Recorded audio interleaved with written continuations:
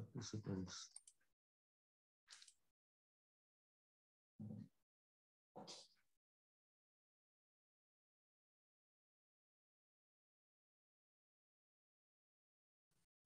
Saida. Sir, good morning, sir. Good morning. Sir, we will start class within 2-3 minutes, sir. Okay, okay. Yes, sir.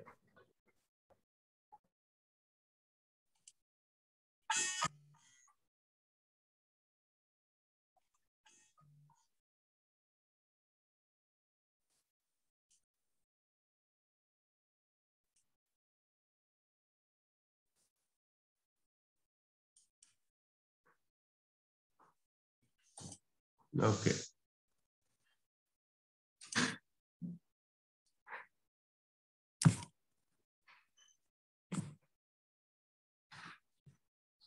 మరి 8 మంది ఉన్నారండి.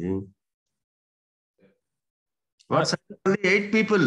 Sir వచ్చేస్తారు sir 2-3 minutes లో అందరూ వచ్చేస్తారు sir. Presentation load చేసి రెడీగా ఉందా? సార్ రెడీగా ఉంది sir. Sir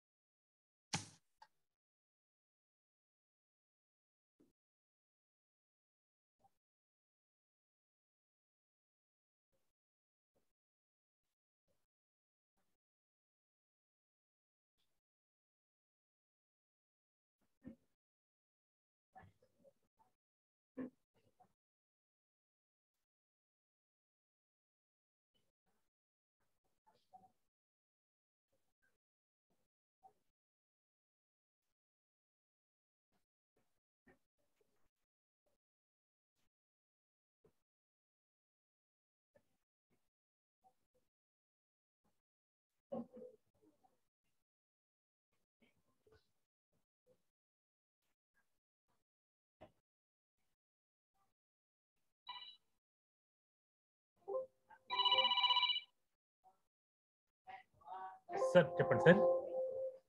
hello sir. Sir sir sir sorry sir చెప్పండి sir. Okay sir sure sir. No issue. No issue sir. No issue sir. Done sir.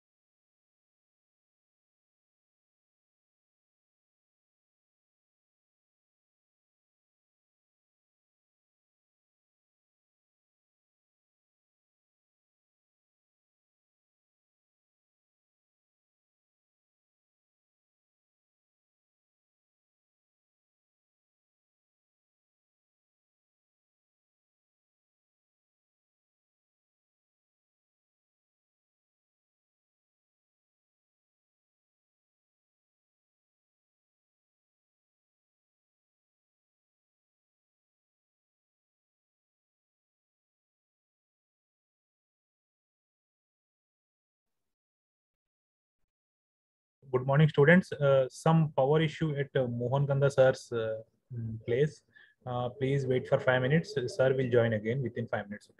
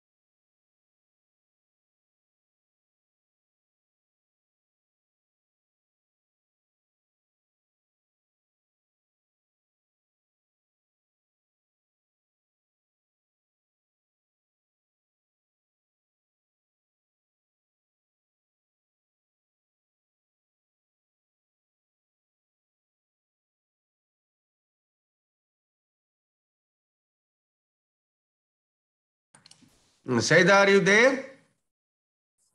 Yes, sir. మీరందరూ ఉన్నారమ్మా? Yes, sir. Are you able to hear me? Yes, sir. Okay, shall we start? Yes, sir. Okay, Saida, అది పెట్టండి presentation.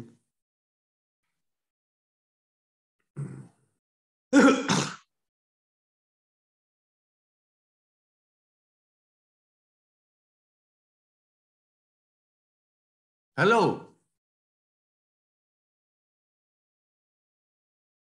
Okay. Good morning, everyone. Now, today we'll talk about disaster management. Now, disasters, as you know, are of two types. Natural disasters like floods, earthquakes, droughts, landslides, cyclones, etc. And man-made disasters like riots, wars, or motorcycle accidents, or boat accidents, air crashes, and things like that, or terrorist incidents, and bomb blasts, etc. Okay. Now I'll tell you a small little diversion. When I joined the National Disaster Management Authority, we first wanted to know how to describe a disaster because it's known by various names in various parts of the world. It's called an emergency. It's called a, catastrophe. It is called a disaster. So what should we call it? Then one conversation between the leader of the opposition in parliament in Britain and the prime minister at that time. The prime minister was Disraeli and the leader was Edmund Burke, was recalled. I believe the question was, parliament was discussing what is the difference between a calamity and a catastrophe. అంటే ఉపద్రవానికి ప్రమాదానికి ఏంటి తేడా అని. So apparently the leader of the opposition got up and told Disraeli that, sir, if you drown, it will be a calamity, but if somebody saves you, it will be a catastrophe. అంటే మీరు మునిగిపోతే ప్రమాదమే, కానీ మిమ్మల్ని ఎవరైనా రక్షిస్తే మాత్రం దేశానికే ఉపద్రవం వస్తుందని చెప్పింది. It was just a joke అన్నమాట. Then slide 3, Saida. This is my own formula. You will not find it in any textbook. You see how to define the vulnerability of, say, Vijayawada's city. Now, what you say is, what are the disasters to which the city is exposed, at risk. So, as you know, floods can happen in Vijayawada, and then very rarely, earthquakes can have happened, very mild ones, and also cyclones very often come during the season, November, October, and all that. So that is that risks to which the city is exposed, then prone. Then exposure means what is likely to be damaged in case a disaster happens, like for instance the built environment, buildings and people. Now risk into exposure is the total vulnerability, that is the amount of damage that can take place in case one of the disasters, all or more than one, occurs. Then the more you prepare, the less the damage will be, naturally. So you divide it by preparedness. So the more the preparedness, the less the value of this vulnerability will be. And as risk and exposure increases, it increases. Right. So our idea should be to decrease exposure, increase preparedness, because risk cannot be changed. It is natural. Next. 4. Now, global situation, you can see how many lives are lost in thousands every year, and how much economic damage also takes place on account of disasters. So this is in billions of dollars. As you can see, something like, in 2014, it went up to worldwide, this thing went up to something like $30 billion, which is a huge amount. Okay. Not by 30, it's actually, $380 million. Then also number of the tens of thousands of deaths occur each year on account of disasters. Next one, 6. Now this is an interesting map. Slide 6, please. This is an interesting map. You see, no. Okay, next one. All right, are they pattern 6, Saida, 6, previous one, yeah. Now you see, the darker the color, the greater the intensity and frequency of disasters. Now, as you can see, disasters occur everywhere in the world. They occur in America, they occur in South America, they occur in Africa, they occur in Asia, everywhere. But then if you look at the damage caused by disasters, the maximum amount of damage. No, idi kaadu Saida, there is a map with 2 maps in a page. Idi kaadu. Next. That one, yeah. Now you see, the darker the color, the greater the damage. So you see that disasters occur. For top map, you see everywhere disasters have occurred. In fact, USA, the color is very dark, and so is it is in India and in China.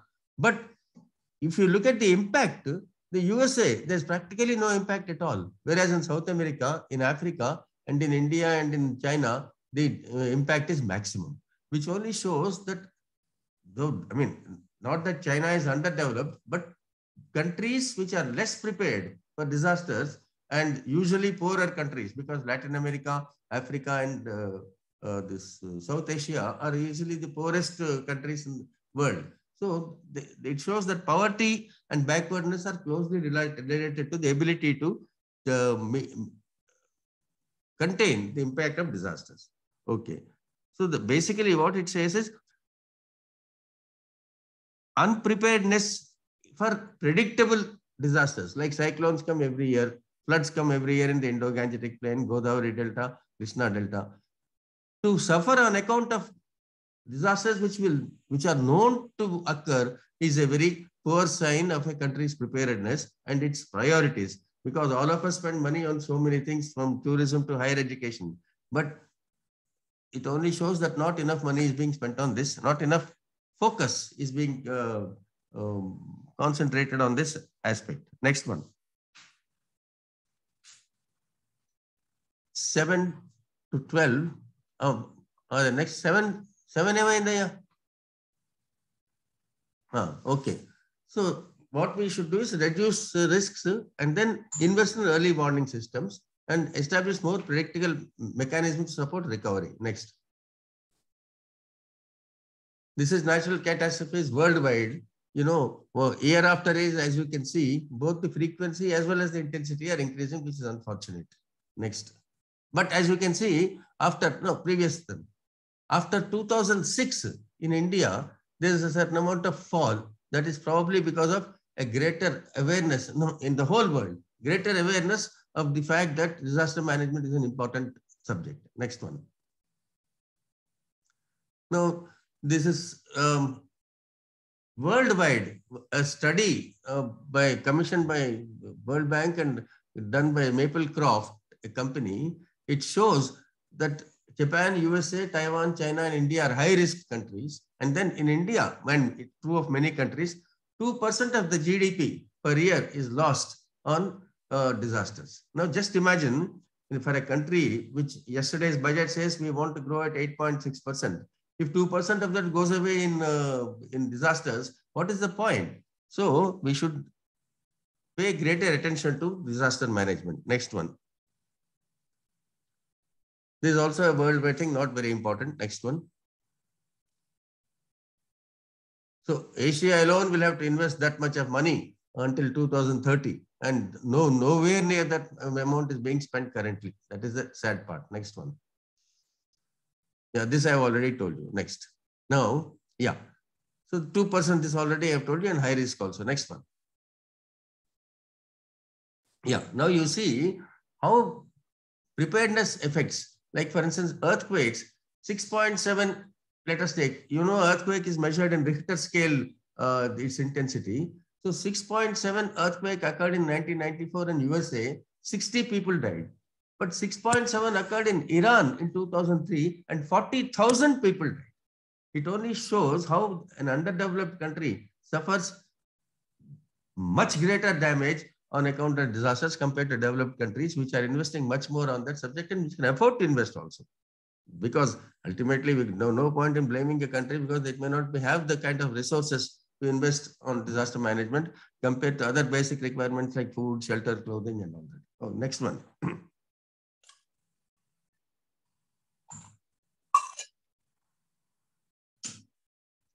India, earthquake, it's divided into 5 zones. Zone 5 is the most vulnerable one. And that is about 10.9, but that's mostly in Himachal and things like that, in the hilly areas of the North India. Next one. Now you take the case of Andhra Pradesh government. This is a slide which I showed to the then Chief Minister. I came here as member and showed him, was Chief Minister, Rosaya was the Chief Minister. I proved to him that year one cyclone storm had occurred called Laila. And also in 2009, Mehbubnagar and Kurnool districts were hit by floods from Tungabhadra and the Handri River. Now, on account of those two disasters, the loss was 12,000 crores. And in that year, the state GDP was expected to grow by 5% over 2.65 lakh crores. And that 5% comes exactly to this 12,000 crores. In other words, the entire growth and development of a state, of Andhra Pradesh state at that time, was neutralized by these two disasters, which is how unfortunate you can see. All that energy, from money and resources, and also the good that could have occurred because of the infrastructure was completely wiped out. Next one. So this is hazard profile. You see, varying many. We have floods. We have this earthquakes. We have droughts. Then we have cyclones. Once we had a tsunami also. And then we also have landslides and avalanches in the hilly areas, and avalanches occur only in the snow-bound area. And then, like every other country, we are at risk to nuclear, biological, and chemical disasters, in addition to terrorism, which are, of course, man-made disasters. Next one. Now, finally, when until 2001, disaster management was with the Agriculture Ministry.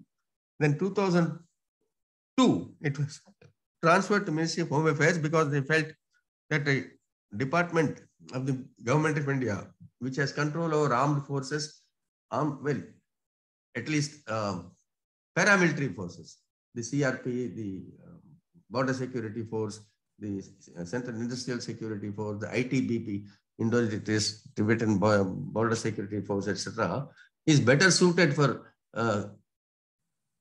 extracting response from central government departments and states than Agriculture Ministry, whose authority was usually being ignored. So then finally, after the tsunami in 2004, every time a disaster occurred, it's like alarm. I'm sure you also have a system. Hello, please switch off your microphone. Switch off your microphones. Okay. Then every time the alarm rang, central government and states were simply putting it on snooze. That I'll wake up 10 minutes later.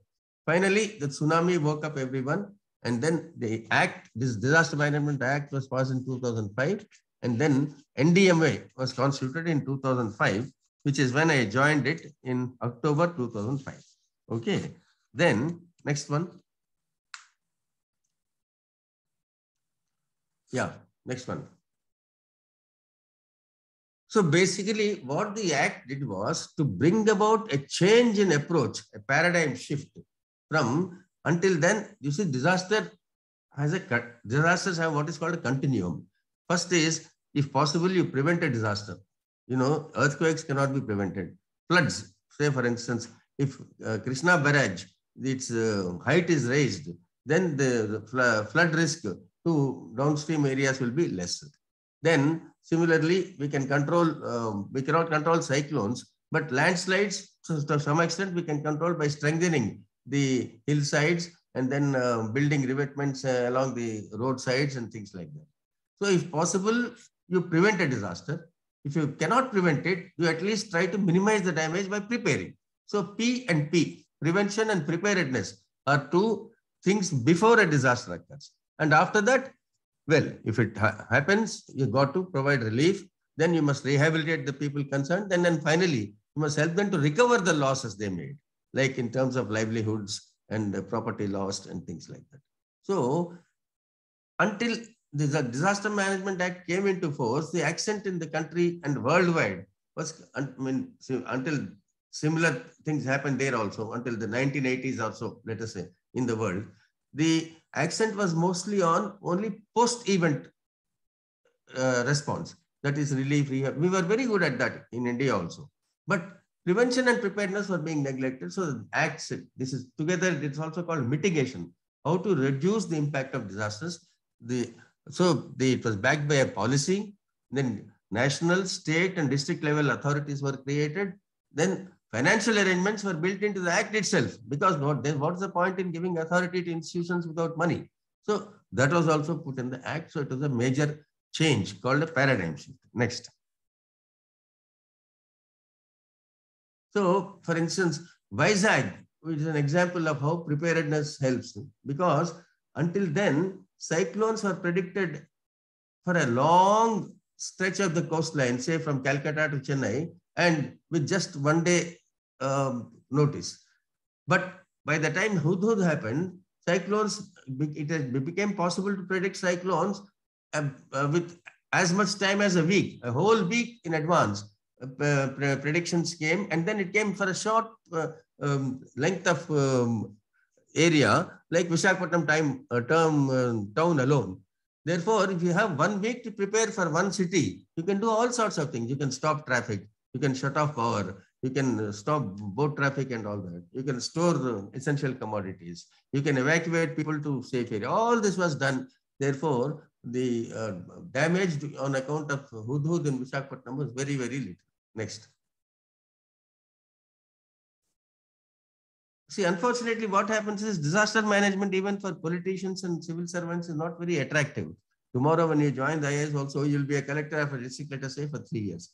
You would like to do education, you would like to do health or tourism or higher education, or industry or agriculture.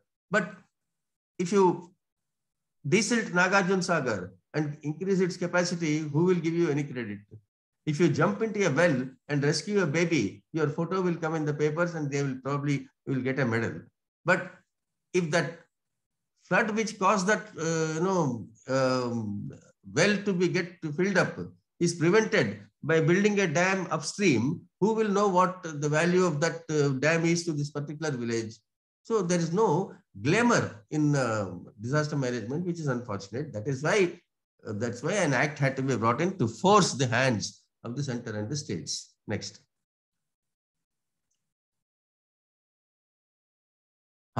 Also, techno-legal regimes are very, very important. Now, for instance, in Vijayawada, earthquakes are very rare, but you must be prepared. So you must have regulations which say on Krishna River's bank, for instance, soil will be loose and there's a danger of flooding. And when earthquakes happens, loose soils are more vulnerable. So you should not build anything within a certain distance of the banks of the river Krishna, which are likely to have heavy construction or house many people.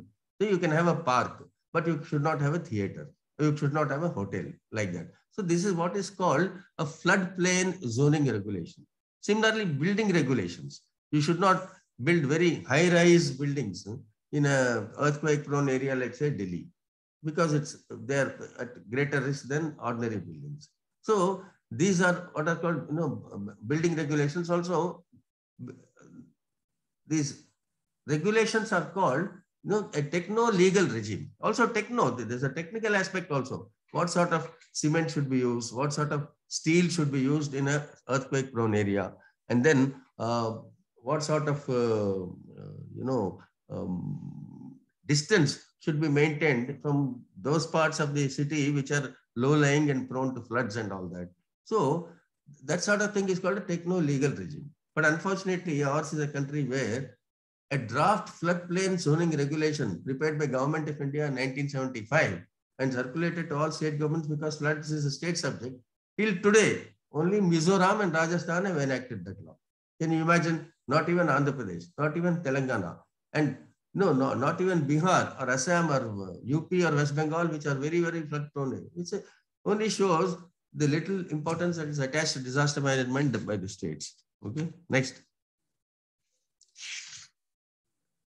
So paradigm shift, already I told you all this. Okay, next. Prime Minister himself is the chairman of the NDMA, so that, all departments will respond to the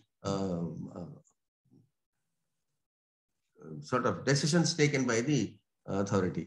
And then these are all things which are routine stuff, Next, there's an executive committee. And what the NDMA can do is all there in the act itself. You can read it sometime if you are interested. Next. Then, which ministry deals with which disaster is given here? It's also very routine stuff. It's a matter of this thing. This presentation is available. You can always look it up. Next. Same. Next. Next. Chief Minister at the state level and district collector at the district level are heads. And the chairman Zilla Parishad is also a co-chairman, so that people's representation is also ensured the decision making by that body. And then all of them make plans, state, national level, state level, and district level. Next. There is also a national disaster response force mandated by the Act, in addition to an Institute of Disaster Management, which is for training and capacity building and all that. And funds, as I told you, have been created both at the national and state as well as district levels, mitigation and response, both, so that compulsorily resources required for disaster management are provided for. Next. There's also a national,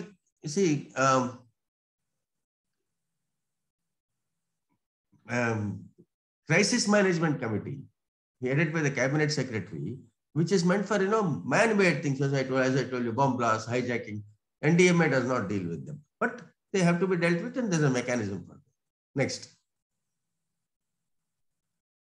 Then, apart from guidelines on individual disasters like floods, cyclones, etc., NDMA also handles themes like, say, medical preparedness, which is for all disasters. Similarly, psychosocial support, like after the tsunami came, fishermen got psychologically disturbed, and then some of them refused to go to sea. So they had to be brought back with counseling.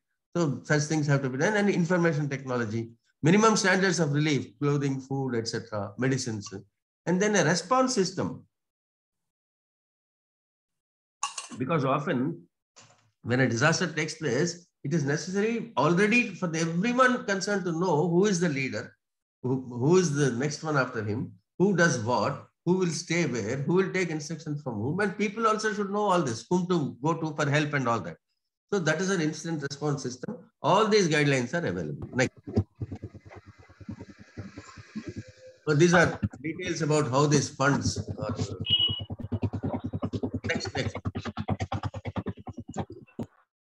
Next. Next, yeah.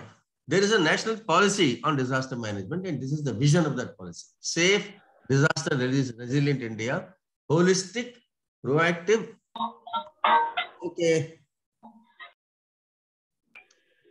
multi-disaster and technology-driven. These are important words for a culture of prevention, mitigation, preparedness, and efficient response. Continuum. Next.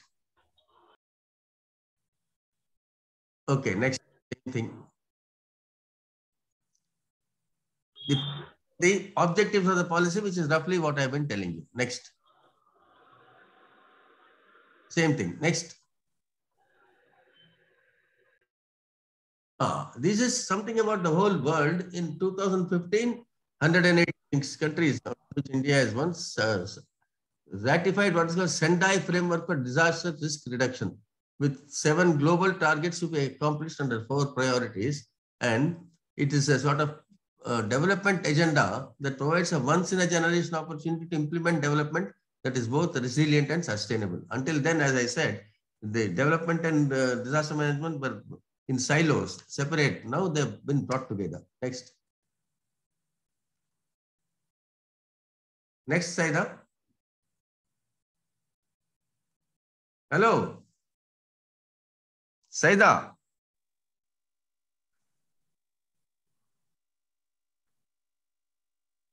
Saida?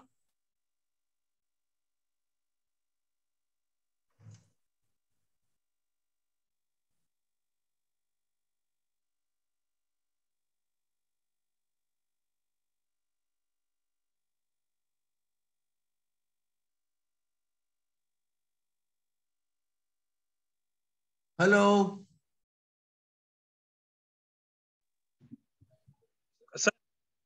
ఏమైందండి?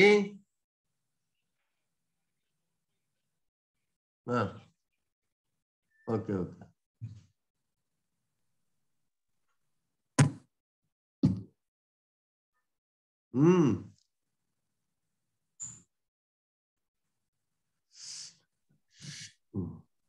Hello.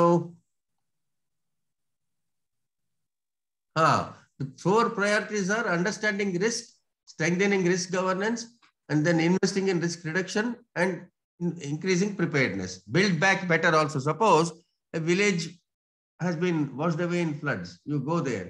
You want to build back the village. Originally, there was no school or hospital. You put that back also. Don't merely replace what was lost, but improve the situation over what it was before the disaster happened. Next. This is Prime Minister releasing the National Disaster Management Plan I told you about. Next one. This is the Sendai framework. The details are not important for you. Next one. This is on climate change, is also related to disaster management. Next one. Next one. All these we can go through whenever you want. Okay. These are the 17 parameters on which they want to transform the world. Next one. Next one.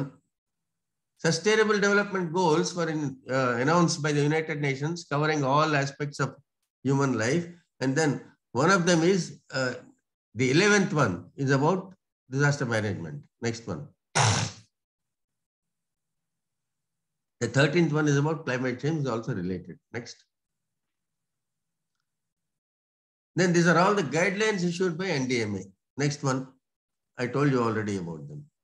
Thematic as well as disaster-wise. Next.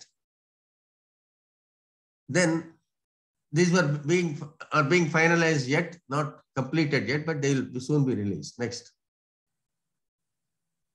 Then also how to make this message of disaster management go through in the whole country. So it has now been mandated that all educational institutions, whether undergraduate, technical, or arts, science, whatever, will have a component of disaster management, and the Ministry of Education at the national level is ensuring that slowly this process is, in fact, I have just now sent to the Andhra Pradesh State Council of Higher Education a draft revised syllabus for the course of disaster management wherever it is being taught in Andhra Pradesh state. And then also with states telling them, please, for God's sake, have building bylaws and then do vulnerability assessment and risk analysis. Only I think Kerala and Gujarat have done so far. And then have that floodplain zoning regulation enacted. This is advocacy, canvassing with the state governments. Next.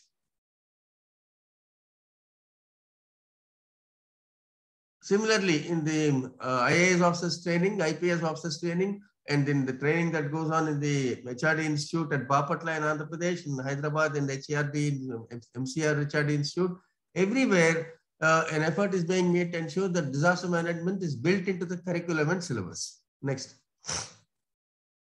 This is an important slide. Take a careful look at it. You see, the mother document for the whole disaster management thing is the Act. Then from that has come the policy. The policy then talks about mainstreaming disaster management into governance. Then the guidelines. From the guidelines come plans. From the plans come measures. As I told you, a cyclone shelter is a structural measure.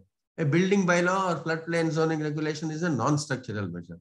And for all these things, funds are provided by the Niti Aayog now and originally by the Planning Commission and also by the Finance Commission. With the result that in the 13th Finance Commission, when I was there, we had 200 crores allotted for fire services improvement. You'll be surprised to know that on a scale of 1 to 10, India is at some 9. It will get 5 marks out of 100 in the level of fire services, whereas Singapore will get 100%. So fire services are the first responders. Therefore, they were the first to get some assistance under this new regime. Next.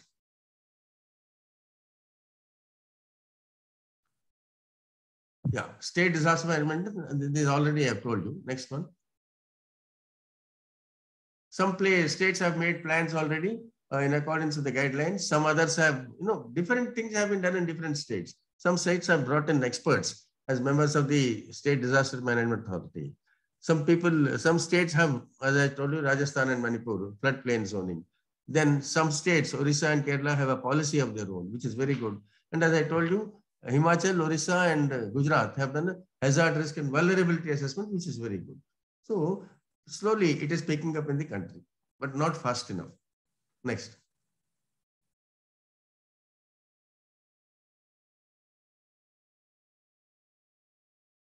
See, different states, again, the same thing. The Bihar has a risk reduction roadmap. Then some states have a mitigation fund. Then this National School Safety Program is under implementation in some states. And then Nagaland has raised its own state disaster response force, which is a very, very good development. So different states have done different things in accordance with their own perception of the priorities and availability of resources. Next. That NIDM, which I told you, is basically deals with training of officials and non-officials and other stakeholders. Next. Response force, which is a very, very important thing. You see, it comprises people drawn from the 4 paramilitary forces. The army was the only one available originally. But the trouble with the army was not, well, it has more important thing to do of defending the country. Its job is not this. And also, they are not trained for this particularly. They are a trained force. They are disciplined. They are organized. But they are not, say, floods, nuclear disasters, or earthquakes. Specialized training and equipment are not there with them. And that is one change which came with NDRF. Another important change that came is that earlier, a state had to have a disaster, decide that it are not able to handle it, then ask Government of India for help, and then it would come. By the time help came, certain areas became inaccessible, no way of reaching them. And also communications have broken down. So the damage has already happened. In NDRF, after NDRF has come into being, they are already in place in some different parts of the country. You will see it soon. So they need not be moved especially. And they are trained for the disasters which will happen in that area of the country. Like in say Andhra Pradesh, you have one near Mangalgiri, they are trained in floods and cyclones. So, and then they know the language, they know the state, they participate in drills and rehearsals. All these advantages have come with NDRF, which were not there earlier. Next one.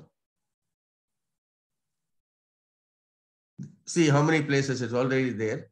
NDRF battalions, including Andhra Pradesh, in Guntur already. Next one. These are places where it is likely to come up soon. Next. This is all the things that NDRF can do, which I told you. Floods, mountain rescue, and then medical response, then collapse structure search and rescue, like in earthquakes, and then chemical, biological, radiological, and nuclear emergencies also they are trained in. Next.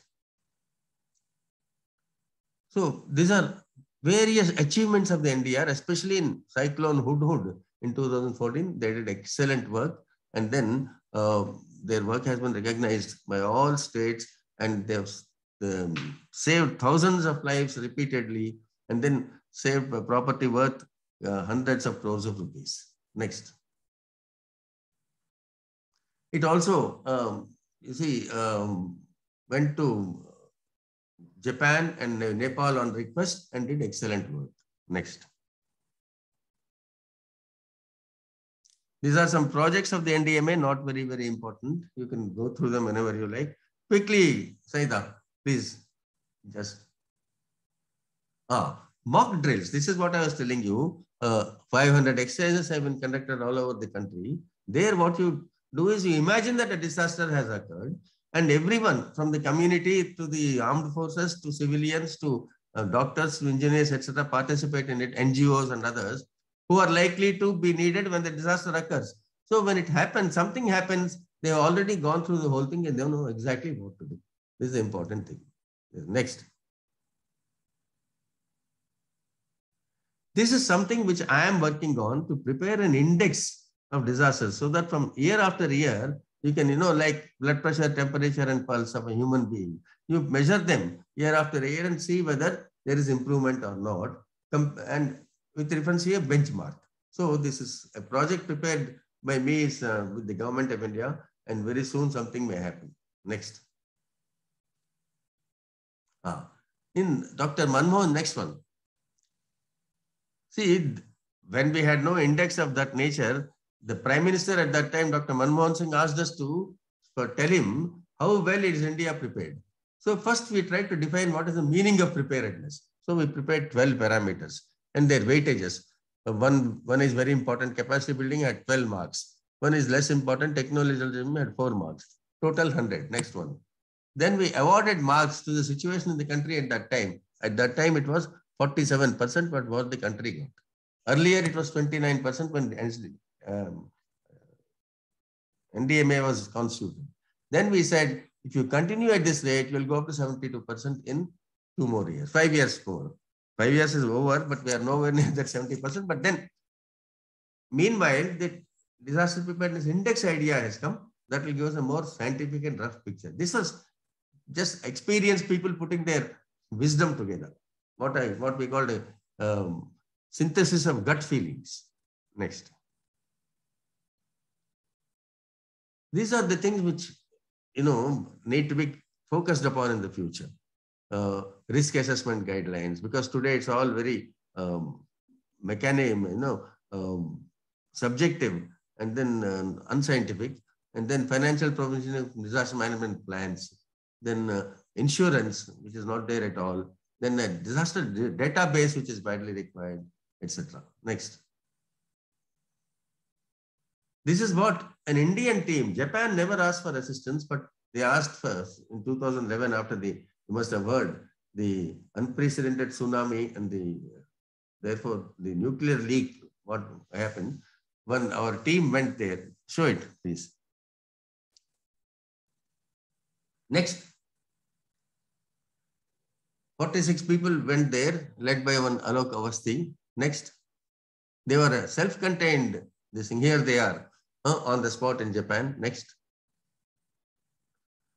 See, the Japanese people, look at these parameters: calm, dignity, and then because they are used to tsunamis and earthquakes, the architecture of the buildings, and then the grace, caring for old people and children, and then the order, no looting, no overtaking by, no anxiety and all that. Next.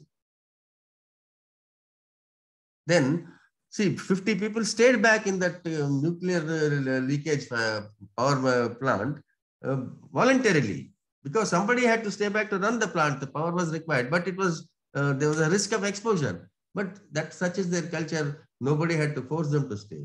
And then you see, restaurants and others cut prices because they knew that supply was a critical element. In India, normally, or in other countries, that is the time when people hoard commodities and make money. And then, as I told you, old people and children were shown consideration. And then the press, instead of concentrating on failures of the government and demoralizing the staff, they showed only good things, and then very, very mature and wise handling. And then things like, when a power went off in a store, people just put things back and waited for it to come back, instead of taking advantage and running away with whatever they could lay their hands upon. This shows the culture of the Japanese people, which is ultimately the most powerful anti-disaster mechanism in a country. Next. So this already we've discussed. These are some photographs. Next. This is some loss of life and property after the Hudhud cyclone, not of importance to you now. Next. Same thing. So key learnings. So these are same thing as I already what should be. Now, to conclude, I just want to tell you that Napoleon said that the nation suffers not because of the violence of bad people, but because of the inaction of good people. So our leaders, our civil servants should learn to give proper, importance to disaster management. And then everyone must have a role to play in this. In fact, one famous quote by Franklin D. Roosevelt, American president, he said, to do whatever you can from wherever you are and with whatever you have. That should be the approach. And then there is no such thing as overdoing disaster management. And one should be able to give it enough priority. And finally, documentation is also a very important thing, and we should learn from other countries so that learning from experience to improve performance in the future becomes a habit with us. And then important thing is one must realize that a time will soon come, like in Chennai some time ago when you had the floods. It all happened because the man in charge of releasing water from a reservoir which caused the floods had to go to the chief minister for permission and for telling the people who will be likely to be affected. And the other side, the person who was likely to be affected had to go to the chief minister again to take approval for what is to be done. In the meanwhile, all the damage was done. One of these days, somebody will file a case in court and saying, stop governments from spending on anything, education or except education, health. No tourism, no culture, no foreign travel, no sports, etc. until life and property are safe. That is a fundamental duty of the government. So before that happens, our people should wake up. And then importantly, last thing, this is something I keep telling all my classes and the students. Mr. Rajnikant Rao, who used to reside in Vijayawada, passed away a few years ago at the ripe old age of 103. He was a writer, he was a playwright, he was an actor, he was a singer, he was a composer, he was everything, he was a poet. He wrote a lovely poem in which one stanza says, Omkara Parivrittam Viswam, that the universe is circumscribed by the sound of energy, the energy of Omkara. Omkara is sound. Sound is, as you know, same as electromagnetism or heat or light. So it's energy. So there is energy around at the edge of the universe, which is what they discovered in Switzerland. You must have heard of the words God's particle and Higgs boson and gravitational waves and all that. So science and Rajnikant Rao's poetry are saying the same thing. The universe is expanding. At the edges of the expanding universe, there are ripples in what is called space-time. And the description is Omkara Parivrittam Viswam Sankalpa Parimitam Drusyam. That if you shut your eyes, what is your duty will automatically come to your mind and you'll see the big picture, which is that first do disaster management, save people and property, then think of other things. Thank you very much. Any doubts? I'll be happy to take. Sir. Yama. Sir, the funding from the central government is given to the states like before the disaster or like before and after the disaster, sir? For both preparedness and mitigation or? Yeah, there's a mitigation fund at the state level. There's a mitigation fund at the central level also. Okay, sir. Contributions to that fund are compulsory. And so a percentage of the expenditure under plan for each department is prescribed for being spent on disaster management. Now, today we don't have to depend on anybody for anything. Except that when extraordinary things happen, when a national disaster takes place, then the central government comes into the picture, not otherwise. Okay, sir. But there are some loopholes. That's the reason some states are lagging behind in the implementation of that. Is true. That is true. Priorities, politics, inefficiency, lack of vision, these are there. That is why we are all, doing all this, telling you so that tomorrow, when you become important people, you'll know what priorities should be. Right? Students, any other doubts, please? Huh? Any other questions, Saida? Yes, sir. Students, please ask if you have any doubts.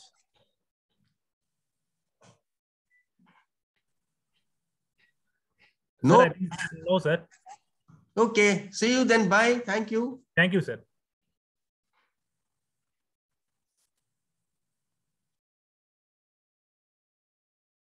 Students, economic class will start within 2-3 minutes. Please join. Okay.